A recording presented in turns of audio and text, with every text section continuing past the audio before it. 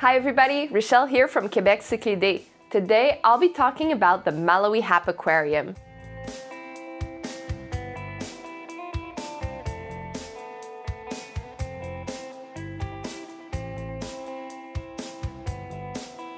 Before we get started, I want you to take a little second and click that subscribe button. I've been getting a lot of new subscribers lately. Welcome to the channel, and this is so encouraging. So thank you to everyone who already subscribed. I also wanted to say a little thank you to all of you who have bought the Cichlid Geek t-shirt. Every sale that I make gives me a little bit of money that goes towards this huge life project that I have, and it's really encouraging, and thank you so much to all of you who have bought it.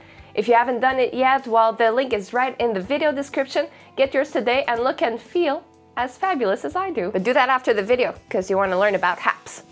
So back to the subject. Haplochromis are the Olonochara's fancy cousin. They are an African cichlid from Lake Malawi. They are renowned as one of the more peaceful African cichlids. They come in a variety of colors and shapes and sizes.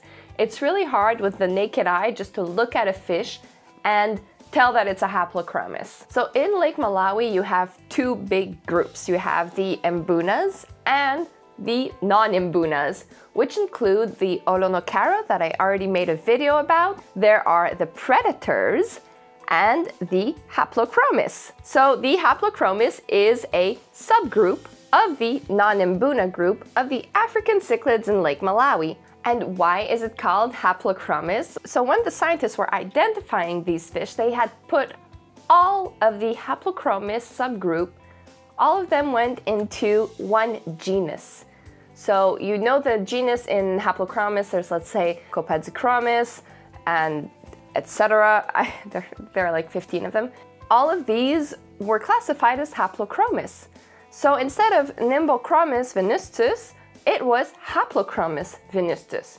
Copadichromis borlei was Haplochromis borlei. You can actually see that if any of you have any old books. I have one from Axelrod, and all the names are Haplochromis, Haplochromis, Haplochromis. Actually, some of the predators, such as the Ctenopharynx, were classed as Haplochromis as well.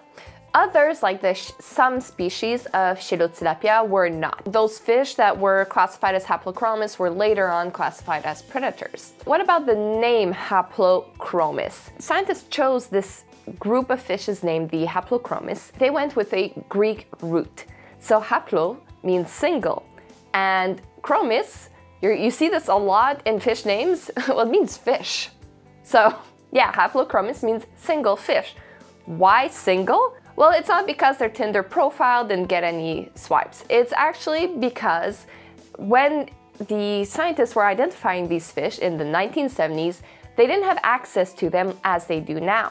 So the only fish they saw that they were able to take out of the lake were either the more monochromatic ones. Especially one of the first ones was the Ctenopharynx, which we know is a gorgeous fish, but it's blue and with a bit of red. The colors are pretty basic, especially if you're comparing to, let's say, peacocks. Fish the scientists had access to were either these monochromatic ones or others that people brought them, but they didn't bring them alive. So they would only have access to preserved, dead, or sometimes years dead fish, which, let's face it, the colors, they had started to fade.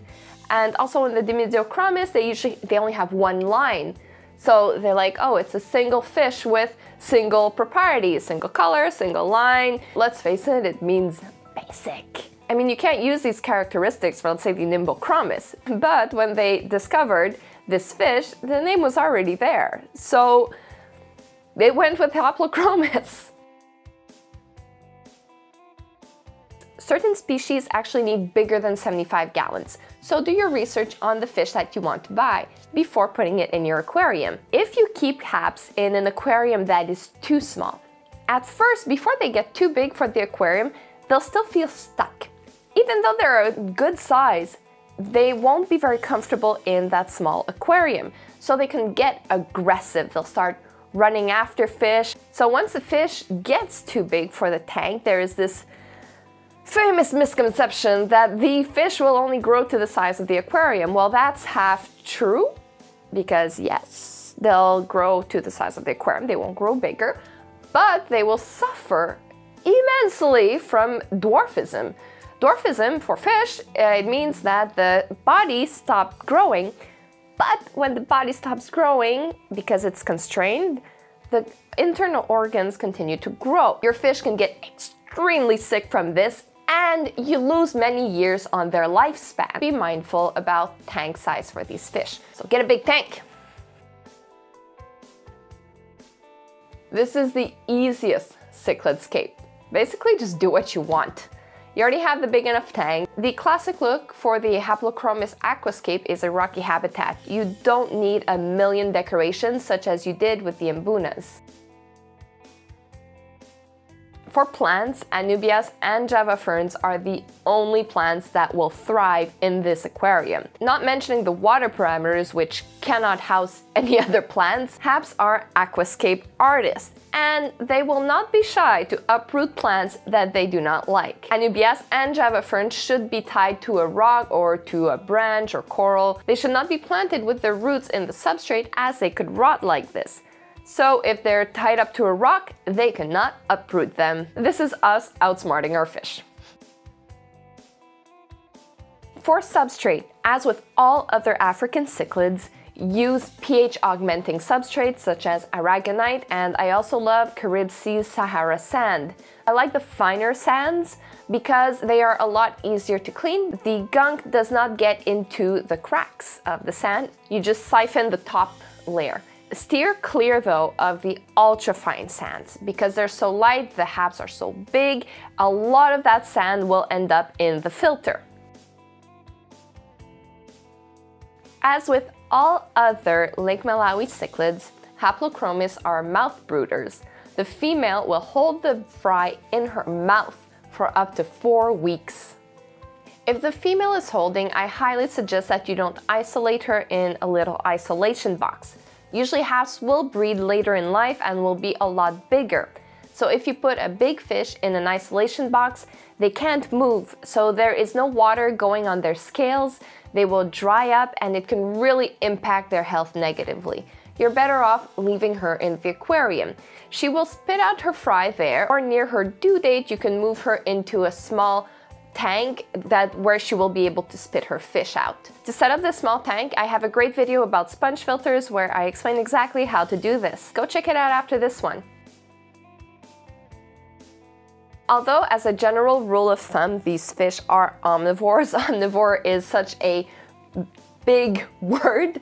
For instance, you have those utakas who feed off of zooplankton. You also have some that feed off invertebrates, fish larvae, or even little fish fry. You have some piscivores in there as well. Every species of Haplochromis has their own different diet. Feed your haps omnivore and or carnivore pellets in the morning and feed them flakes at night. Always get high quality foods for your fish. Today, most low quality foods are even the same price as the higher quality ones, such as Northfin cichlid formula, which is the one that I feed to all of my fish. That gets them nice and robust, keeps them healthy a long time. I feed them a mix of the cichlid formula as well as the jumbo formula, and for my really big ones, I even have the carnivore formula. Once a week, as a treat, you can feed your haps some frozen food such as mysis or krill. You can also get some brine shrimp if you have some really small haps. Certain species of haps even eat melanoids, which are these disgusting little gray snails. And usually pet shops will probably have them in one aquarium, not because they chose, but just because they got infested with it. If you want, even in my fish store, I just give them away, or they will probably sell them for you for very cheap if you need any. How could you know exactly what your species eats in the wild? Well, once you have their name, Google it. Haps are a schooling fish in the wild. In the aquarium, you should be able to keep them in little schools of, let's say, 4 fish. Many people, though, have had success with couples of this fish. It is not as complicated to keep as, let's say, the Mbunas, where the male will definitely get way too aggressive towards the female. In the haps, if ever it happens, just add more females and other males just to dissipate the aggressivity. As with all cichlids, there's no magical rule. These are living fish with complex behaviors. So once you add a new fish to your tank, or preferably many new fish at once, check it out, make sure none of your fish are too aggressive towards the other. Just look at your aquarium and keep an eye on your new fish as well as your old fish to make sure that everyone is living harmoniously. Haps are your jam. Make a full hap tank. You can keep them either in schools of, let's say, 4 of different species, or you can even just make a male-only tank, which is sublime. This way you only get the most colorful specimens, and every fish you add is a piece of art. Haps are compatible with their fancy cousins, the Ctenopharynx or the peacocks. You can create a male-only tank, or you can put schools of haps with male-only peacocks, or schools of haps with schools of peacocks. It's really as you prefer. Most haps and mbunas have way too different a diet. Most mbunas are herbivores, so they are not compatible together. Certain exceptions can apply because there are insectivore mbunas, such as the yellow lab or Labidochromis caerulus and the Pseudotropheus crabro. Mbunas are pretty tough, they're more aggressive than the haps, so just check them out to make sure that everything is harmonious.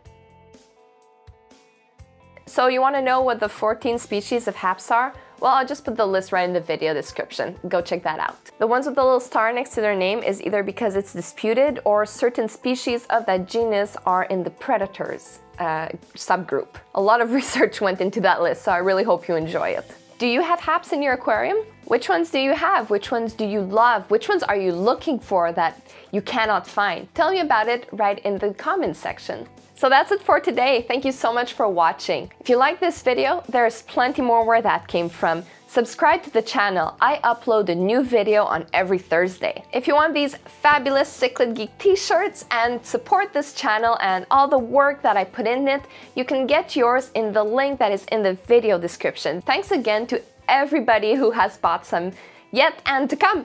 You guys are the best. You're the real MVPs. If you want more fish stuff in between my videos, well, you can follow me on Facebook, Instagram, on Twitter, and I have a great website where you can shop online and see all the fish I have for sale. You can even buy aquatic plants online. So thanks for tuning in. I'll see you next week. Bye-bye!